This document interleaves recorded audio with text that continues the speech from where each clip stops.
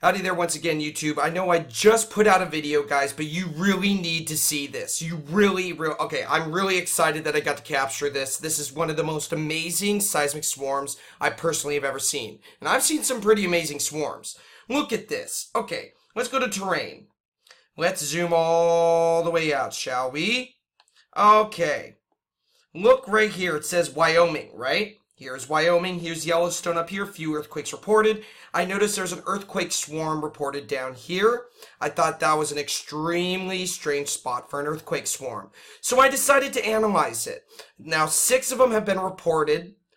Excuse me. 6 of them have been reported, and so far, it is a rapid-fire swarm with many more than 6 earthquakes occurring, guys. It is just like the rapid-fire swarms that we see in and around West Thumb and Yellowstone lakes, except for the fact that this one was basically only low-frequency earthquakes. And I'm sorry to say it, but harmonic-like tremor and earthquake events. I'm not joking, guys. I'm not joking.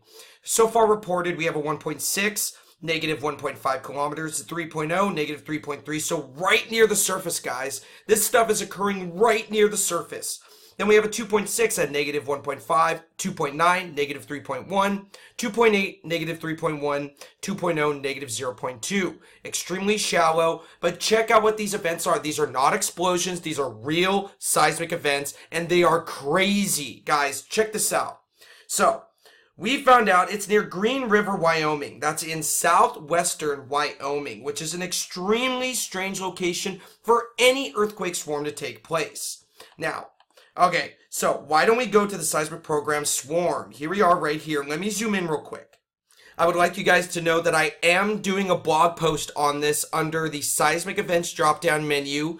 Click quake swarms. I do not have it up yet, but I am doing a blog post on that section of my website about this, detailing many of the events that transpired during this earthquake swarm in southwestern Wyoming, which is an extremely strange location.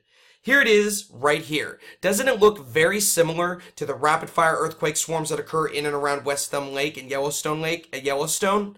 Well, this didn't even occur anywhere near Yellowstone. But could there still be a connection? Maybe. I don't know. I don't know about that yet. Check this out. These are some of the craziest low-frequency earthquakes I have ever seen. We have GAWY and the UU network, which was the closest station to these events. And again, keep an eye on the quake swarms page in the seismic events drop-down menu on my website. I will detail this swarm much greater, in much more detail on that blog post I'm uploading tonight. So, check this out. Persistent rescales off, 95 overlap. I do not have a filter set yet. Alright, here's the first event. Looks extremely strange. Look at the almost nearly perfect waveform patterns. That's nothing. Check this out right here. Look at that earthquake. Look at that. Going to about 137,000 amplitude count. And I believe this was the 3.0 they judged to be a 3.0. Look at this.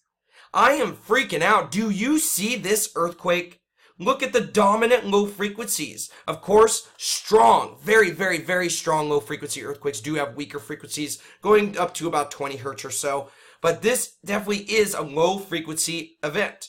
And not just this one event, guys. Look at the entire swarm. Look at this. Do you see that? I have never seen an earthquake swarm like this in my life. And it's not just associated with the events themselves. There is some type of background tremor occurring in the mix. There is, guys. Look at this. I'm zooming in once again. Let's go through the waveforms, shall we? Look at those dominant low frequencies. Look at that. And these are not explosions, guys. I have no clue what the heck this could be caused by. Down there, this is not tectonic. Of course, tectonic events can happen in southwestern Wyoming. Look at this right here. Look at that. Do you see those perfect waveform spacings? And this is an actual event. These are very, very real, with some of them even being reported around 2.6 to 3.0 magnitude at a very, very shallow depth. I do not believe they have hydrothermal fluids in that area. This is not hydrothermal. This is not tectonic. So if it's not tectonic and it's not hydrothermal, what's left? Magma, right? But then again, where the heck would the magma come from? I have no idea, but these aren't explosions either, guys. We got clear PNS wave arrivals on these earthquakes. Otherwise, they wouldn't have been able to accurately locate them and call them earthquakes. Again, I have never seen an earthquake swarm like this transpire anywhere, ever, like this. What are these? Do you see this? Some of these are even being reported. Okay, so let's go take a look just real quick. Okay, so where was it? 1959-07 was a 2.6 and negative 1.5 kilometers in depth. 1959-07, let's go up. 1959-09, remember the station is a few miles away, so it would take only a few seconds for it to arrive. But we see right here, this is the 2.6. Let's go back just one last time. And again, 2.6 at 1959-07 UTC on the 22nd. And here we have on the 22nd, 1959-09 UTC. Look at this. This is the 2.6 that they reported. Look at the spectrogram, guys. Look at that. What the heck is this? Sorry, guys. I'm freaking out because this is pretty crazy. I am never. And look, there is some type of, both with some higher frequencies right here and right here, with some lower frequencies here and here as well, with a lot of the waveform spacings being almost perfectly regular, meaning there are harmonic-like earthquakes. Now let's go forward. This isn't the end of it, guys. There's more. More stronger, low-frequency earthquakes with what appears to be some type of resonance. Look at that, guys. What the heck? This is crazy. When I first saw this, look at this. What the heck are these? Look at that. That doesn't even make sense. And they all show on many surrounding stations, which you will see in the blog post I'm uploading tonight in Quake Swarms page under the Seismic Events drop-down menu on my website. So go bookmark that now if you wish to keep an eye on it. Look at this earthquake. Do you see this? This isn't surface noise. This isn't explosions. These aren't quarry blasts. This is not tectonic activity, obviously. And I highly doubt this is hydrothermal activity. I highly doubt it. It would not show this way. The only thing I can think of in my mind is some type of quick magma intrusion, I think. However, I am unsure in what way it would intrude to make it look like this. But I definitely believe magma had a hand in creating these. Look at the almost nearly perfect waveform spacings getting smaller and smaller. My God, do you see this? And look at this earthquake, 1E5, 2008-09. Let's go to 2008-08. This will report it to be, so we have USGS even themselves confirming that these are real seismic events.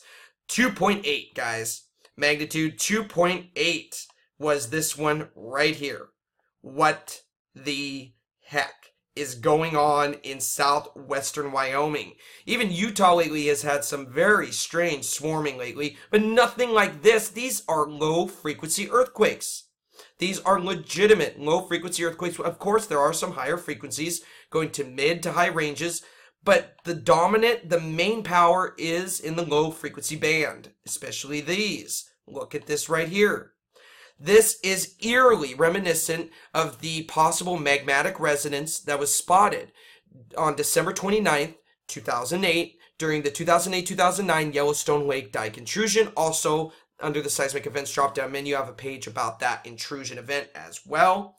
But going forward, we see more of these strange harmonic-like low-frequency earthquakes, with a little bit of higher frequencies at the beginning, and then resonance at the end, showing something possibly broke apart the rock, but a very viscous, very thick fluid was breaking apart that rock, guys. That is what I believe. That is what I see when I'm looking at this.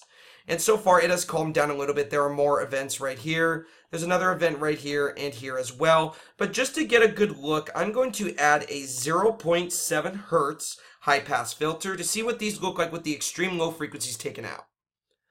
They still have dominant low frequencies. Okay, so what in the hell is going on? Do you see this? We have a rapid-fire swarm in southwestern Wyoming with many earthquakes between 2.6 to 3.0. Many earthquakes have not been reported. I will look at the total earthquake count in that blog post I'm uploading tonight, but just know southwestern Wyoming is seeing possibly a magmatic swarm, guys. Oh my goodness. My God, guys. Yeah, this is one of the craziest earthquake storms I have ever seen.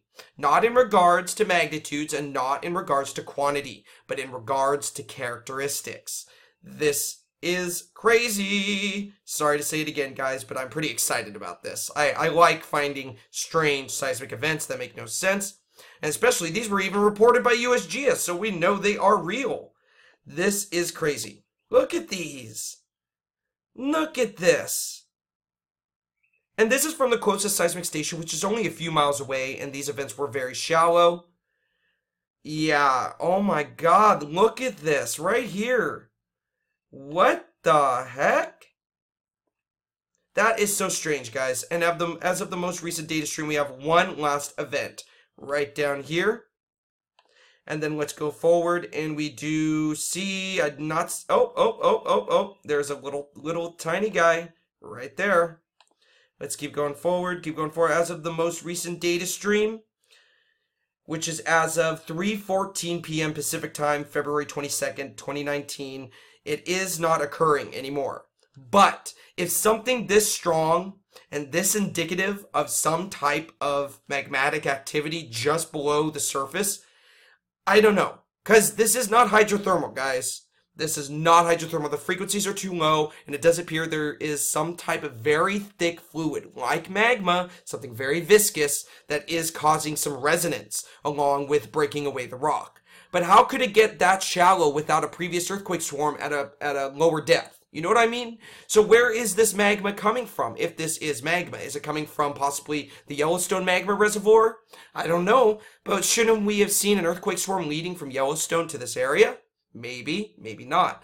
I don't know, but I will analyze this much greater in my blog post tonight. Sorry to repeat myself again. If you want to monitor for my blog post detailing this greatly, go to my website, go to the seismic events drop-down menu, and click quake swarms, and bookmark that page, and I will have that up soon. Again, I got some more videos coming out, a lot more content, and we will analyze this greatly tonight. I hope you guys have a great day, and I hope you look forward to seeing my blog post tonight. See you later, guys.